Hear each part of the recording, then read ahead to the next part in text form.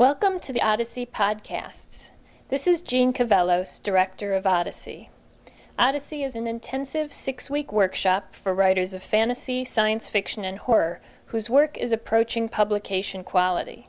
Odyssey is held each summer on the campus of St. Anselm College in Manchester, New Hampshire. Adult writers from all over the world apply. Only 16 are admitted.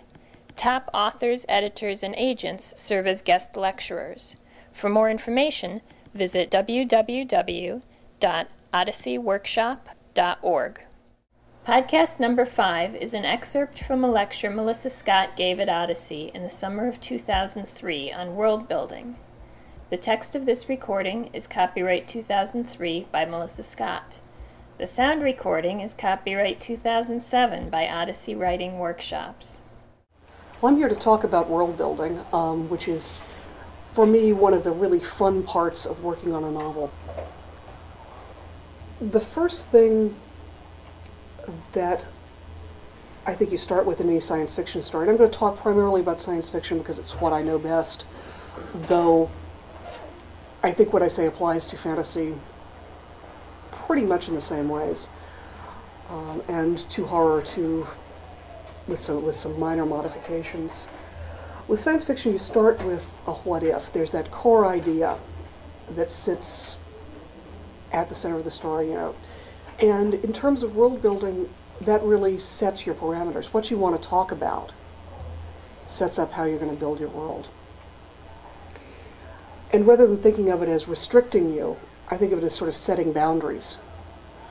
It allows certain ideas, it probably excludes others. If you want to write about far-flung intergalactic civilizations, that implies immediately that you have some kind of faster-than-light travel. It can be done with slower than light, but that particular choice, I want to write about a multi-planet intergalactic civilization, sets boundaries. You're unlikely to want to put that story, for example, on only one planet, or concern yourself only with one planet.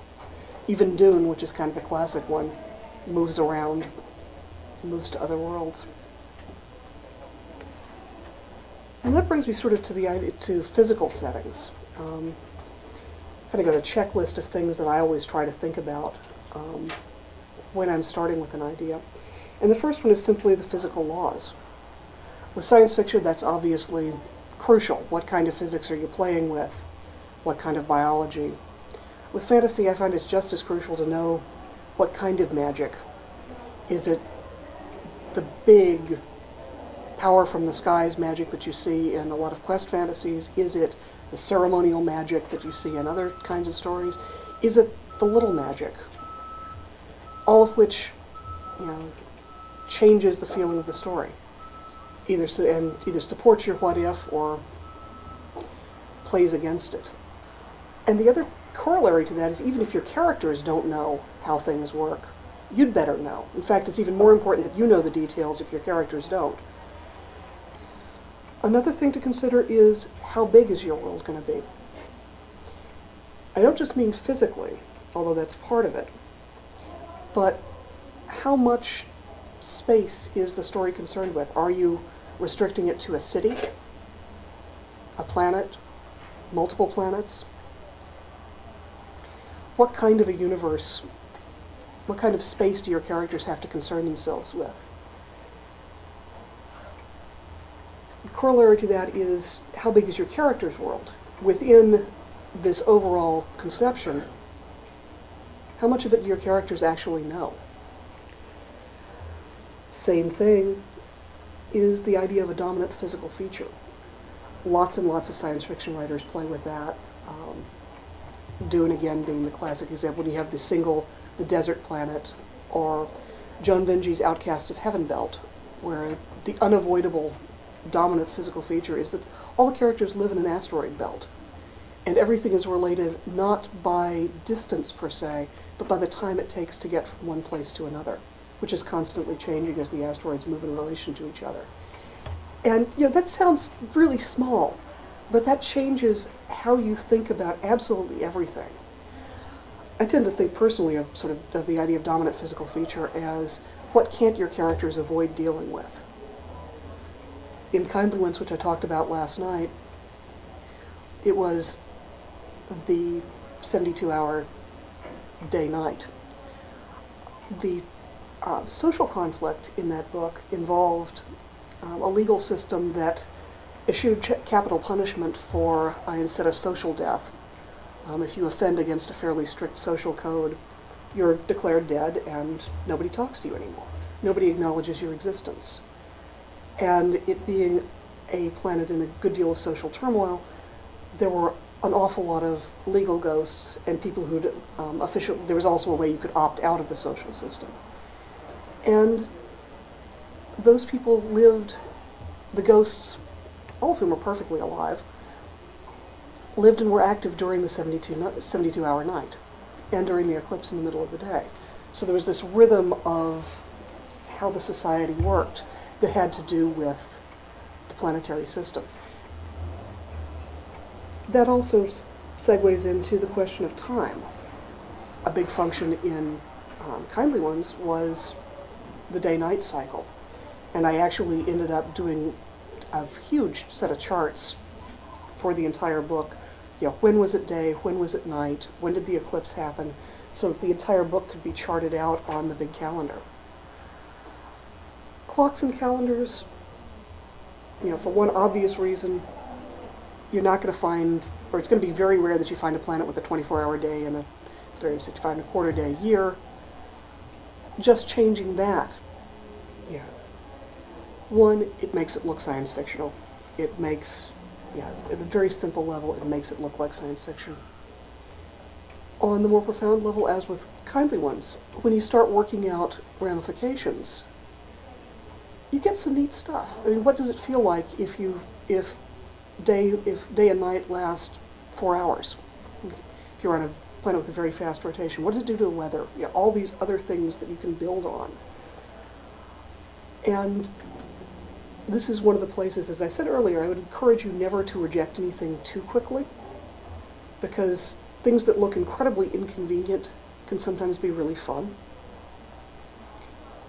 Along with that comes the question of climate. How cold is it? How hot is it? What do seasons look like? And I am personally fond of weather as a sort of background, as an atmosphere, literally. It's an effect that I find visually striking and that I think readers pick up on. It's not something that is so weird and alien that you have to think about too much. Everybody lives in weather. But it's something where you can really create a mood, create a setting, really reinforce the story that you're trying to tell. And it's worth considering what kind of weird seasons you would have. Growing up in Arkansas, March is spring. Moving to New England, I've lived here since the 70s, and every March I am disappointed that it's not yet spring. But bearing in mind how people see the cycle of the year is a really useful way to make sure that you're not just imposing the now on an alien place. And I think that's almost as much true in fantasy as in science fiction, figuring out how the year runs. Particularly when you're dealing with the kind of archetypical fiction that you see in really good fantasy. And you may notice that I'm kind of working my way down a decision tree. Each of the things that I've talked about influences the next question, influences the next question. Once you have climate, you run into dominant flora and fauna. From flora and fauna, you move to the food chain. And it's always worth noting where your characters sit on the food chain. Being, as I mentioned, courtship right, being a potential food animal until you reach the age of 5 also rather affects all your characters.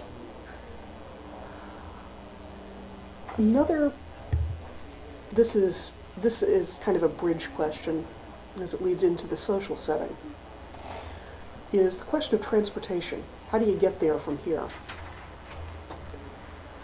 I mentioned the idea of multiple planets does imply some kind of space drive or some way of getting there. And as soon as you make a choice, it excludes other choices, permits different ones. And being aware of that chain is really important. It's also important, as I said, to be willing to change things, revise things. Because I enjoy the play part, and because I feel that it gives you a lot more options, a lot more chances to add depth to a story, I encourage you to try it. To every so often just turn everything upside down and look at what you got. See if changing something would actually help. And that goes for social settings too. I've talked largely about physical setting, but the other part of world building is society. And again, your core idea really constrains that. One of the basic questions is who has power in a society? And you can break that down further and ask who has political power, who has economic power, and is it the same group of people? Related to that is the question of hierarchy and status. Are the people who are revered, who are up in the hierarchy, actually the ones who have status, or not? Allied to that is, how many groups are there in your society? You often see, in science fiction anyway, monolithic societies. Even the most uniform terrestrial societies have groups that don't fit.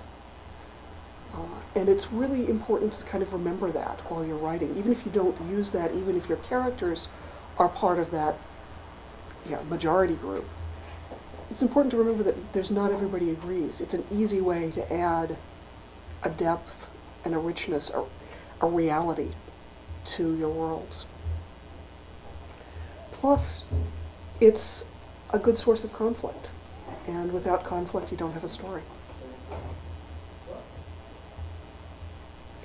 It's nice to know the basis of your economy.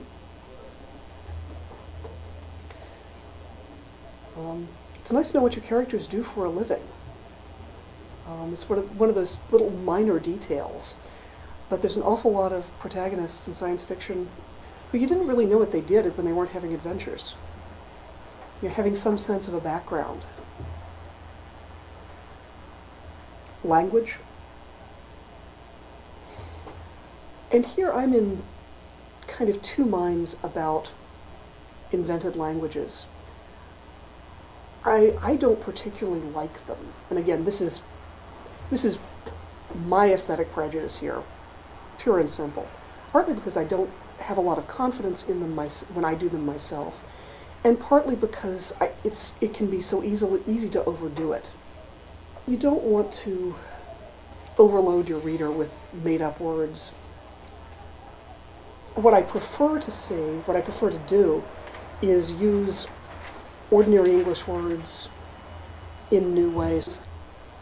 Obviously, this is really hard to pull off, but when it's done well, that to me is kind of the ultimate goal of science fiction and fantasy, to create this illusion of reality where you couldn't possibly find another word for it. That's the only word it could ever be.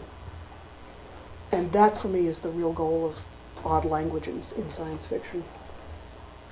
Less interesting, but equally crucial, is money. And I talked about the economy. It's worth knowing how the money works. There are lots of interesting things you can do with money that shape how people relate to each other, how your characters live in the world. It's a different world when there's a nice, stable currency that everybody uses. It's completely transparent. And one where the money on the books, the money that you count in officially, doesn't actually match what changes hands in the street. The other thing that I find all of this really helpful to me in developing plot, as well as character. I tend to kind of spiral around when I'm working on a story. I have the basic idea, maybe a vague notion of the character, then I work a lot on the world, come back to the character as influenced by the world, go back to the world with what the character needs, and sort of spiral on out. The thing that has been most helpful to me with all of this is acknowledging that as you work on your worlds, you frequently run into contradictions. You may want a class that has a great deal of money, but in the hierarchy that you've built up, they can't possibly. Maybe that's okay. Maybe that's part of what the story should be about. The contradictions, I find, are often very useful, and I encourage you not to resolve them too quickly. Real societies are complicated. They have stress points, contradictions, places that, yeah, no, it doesn't make sense, but we do it this way anyway. And again, that adds to the illusion of reality. The text of this recording is copyright 2003 by Melissa Scott. The sound recording is copyright 2007 by Odyssey Writing Workshops.